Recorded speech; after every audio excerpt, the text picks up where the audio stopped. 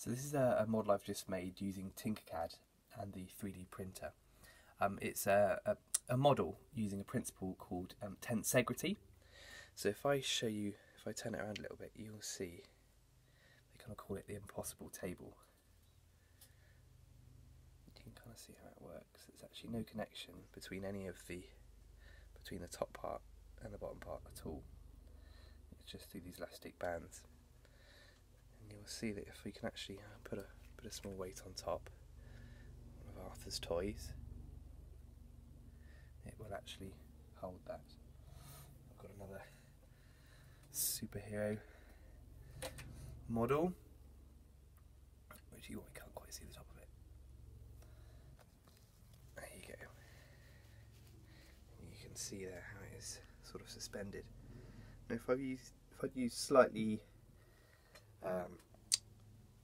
smaller elastic bands on the outside, you'd probably find it's a little bit more stable. These are really quite loose.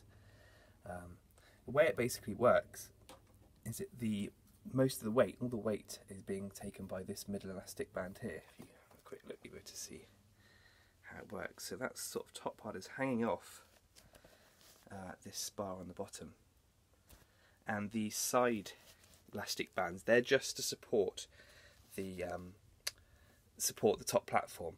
Obviously, if you move it too far, you'll see that it would actually collapse, and I'll do that in just a second.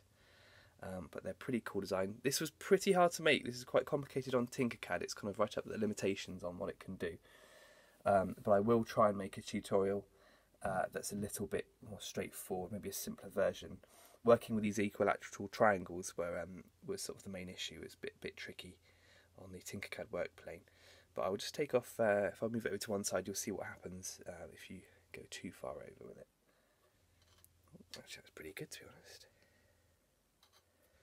There you go, and it will collapse like that. The way I put it together, in fact I'll put it back up together now, you just move it like this, prepare the elastic bands like that, and it springs back up. So, pretty cool little model.